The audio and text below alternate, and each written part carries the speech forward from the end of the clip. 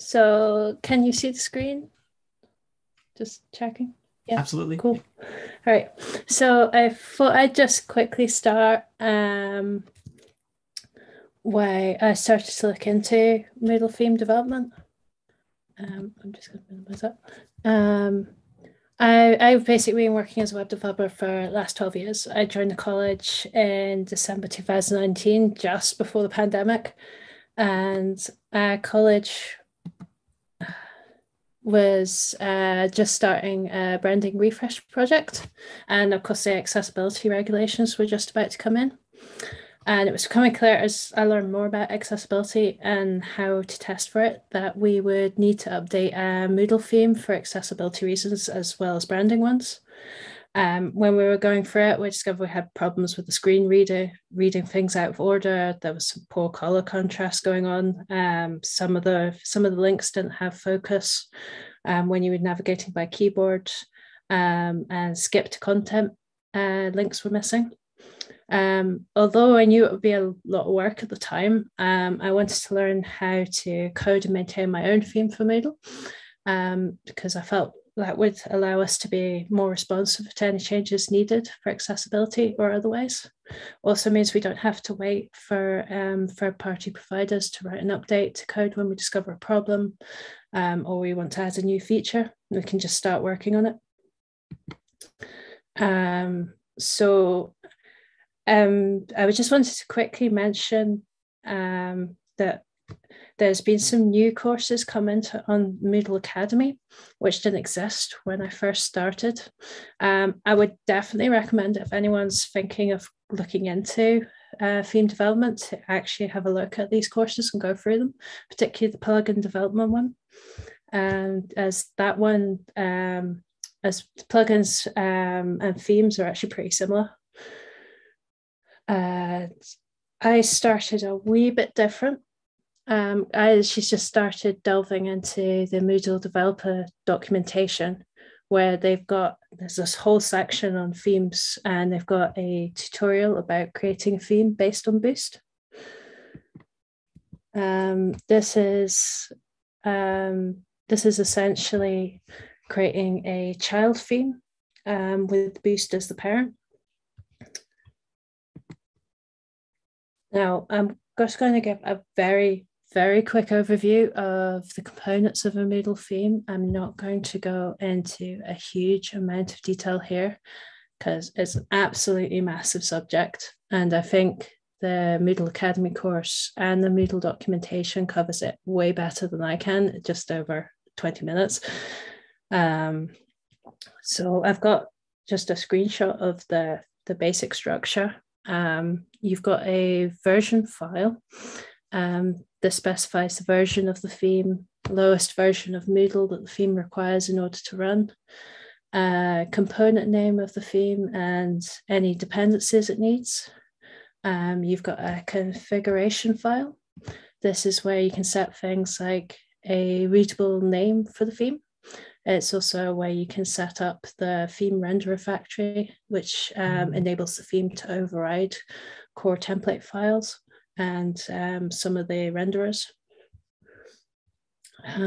You can have a settings file. This is where you can set up any additional settings that your theme needs. For example, it could have a background image setting or brand color settings. If set, these settings can then be found in the site administration area of Moodle. There'll be a lib file, and this will be a library of functions your theme uses. These can include references to stored files from theme settings or theme renderer overrides. For those that don't know, because I'm not being a bit technical here, theme renderers are PHP classes that determine the output.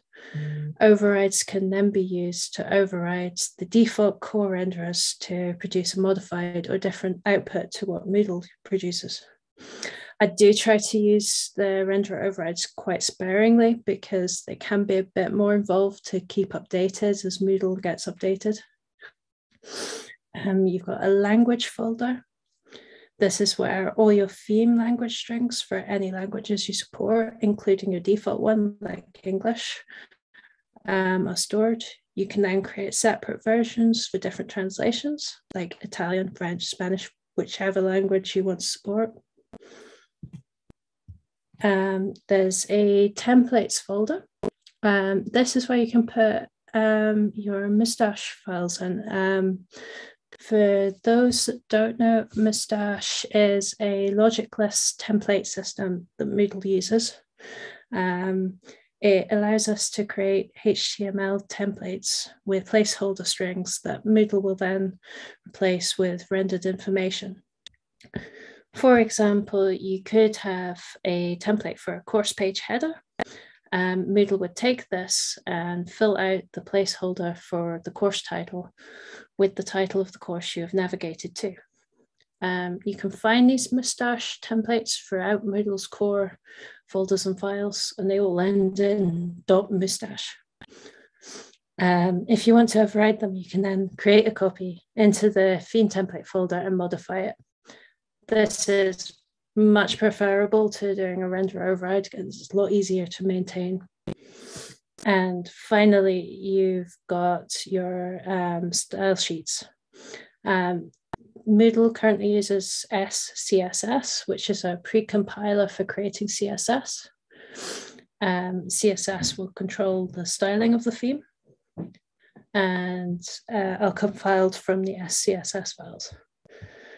One of the main advantages of this is you can set variables for things like colors, typography, font sizes in the pre.scss file. And then you can just reference these in the post.scss file, which means if these ever change, you only have to change them in one place. It's also worth noting that the core Boost theme is built using Bootstrap 4. Bootstrap 4 has its own set of variables, which you can also change to fit in with your design or brand. And you can find a list of these in the Bootstrap documentation. So having very briefly gone over the programming side of things, I thought I'd just talk a bit about how I approach designing features of any website or application. My degree was in interactive media design, which covered how people interact with technology and was quite big on thinking about your users first and how they use the application you're building. It's something that I feel is very important to have in mind when planning, coding, or designing anything. And it's also quite true for making interactions accessible. So I was thinking a bit about our users. Globally, just over half of website visits now come from mobile devices. And we became very aware during the pandemic that many of our students only have access to a mobile phone. So I already knew when I was working on this that we needed to make sure that it was responsive and could be accessed on a mobile. I also had to consider our geographic area. We're the third largest council area in Scotland, and we cover a really large rural area, which has quite a lot of connectivity issues and black spots. So I had to consider, I had to keep the theme as light as I could, just to try and help with loading times. And of course, we had to consider accessibility functionality. So we had to think about how people with various disabilities from low vision, color blindness, or hearing loss might use the VLE. So I had to consider that when building the theme. So I thought I'd just put in some stats of why it's important to make these things accessible. About 15% of the world's population have some sort of disability. It's about 80 million people in the EU, and roughly 1 in 5 people in the UK have a disability. It's also bearing in mind that issues with vision and hearing and mobility can become more common with age. And this is quite important to think about, given that we do have older adults retraining at our college. Finally, making your website or application accessible can also improve it for all users, not just those with disabilities. The obvious ones are obviously video. It can then be watched in a noisy or very quiet environment. Color contrasts make it a lot easier to read for everyone. And good keyboard navigation can help users who maybe have a temporary injury, like a broken arm. I also quite like this quote that Tim Cook made about making Apple devices accessible.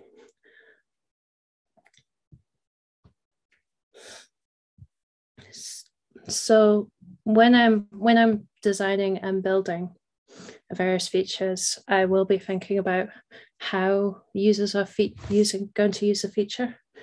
Is it understandable when you can't see it? Is it understandable when you can see it? And does that experience change on different devices? And I've gradually been building up a few ways of testing for accessibility while I'm building and coding. So the easiest way is just using your keyboard and seeing if you can shift tab, and move through the content and interact with everything. I actually just did a little screen recording of doing exactly this. I did sort of using the tab to tab through things, and you can use shift tab to go back. You can use your arrow keys to scroll up and down. I do show this somewhere. You can also keep an eye out for things like making sure you don't end up in a keyboard trap. This can happen with pop-ups sometimes, where the focus doesn't shift to that pop-up. It can make it impossible to interact with the content of that pop-up or get out of it. You can also use browser plugins to review. So there's the Wave browser extension, which is very useful for flagging up problems or potential problems.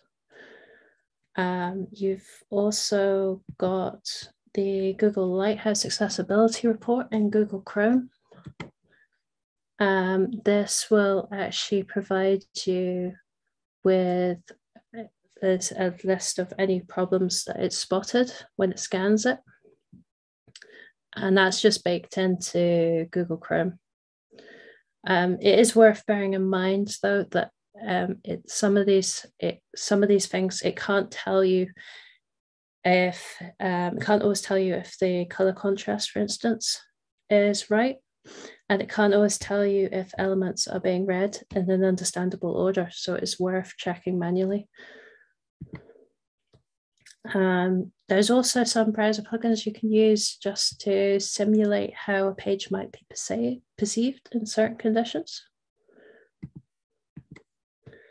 So I'm just using one of these here just to show how the page changes if you've got certain types of color blindness. It's a good way of just checking the content is understandable when you can't perceive all the colors. It's also got in a few options for checking how readable it is when you've got tunnel vision, and there's also a screen reader simulator in here, which will actually read out the content as you're going through it. So fast forward through a little bit.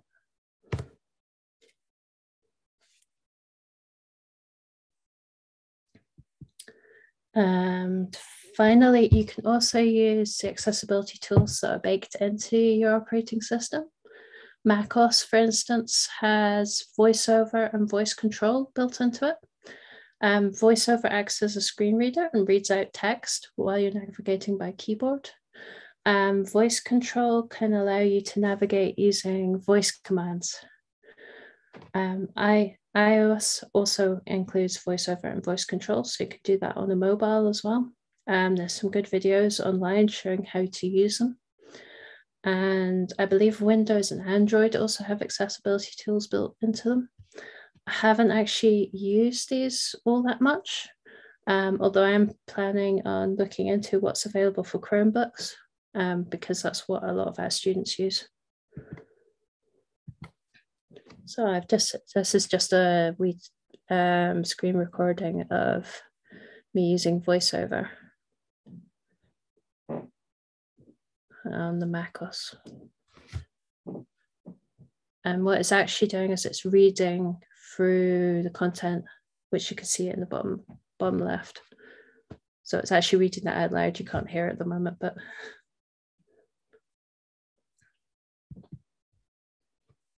and finally, I'd say that when you're working on something like theme development, you want to be regularly testing and looking for improvements to make, including accessibility. Our college focuses on long-term stable releases.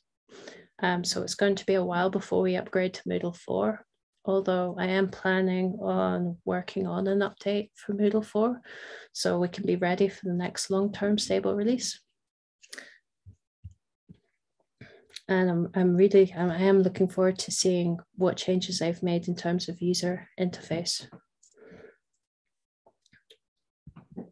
I've built up a page of links if anyone's interested, and I'm also happy to share if anyone would like them. I hope some of that was useful. I haven't bored you too much, and I didn't talk too fast, or probably did.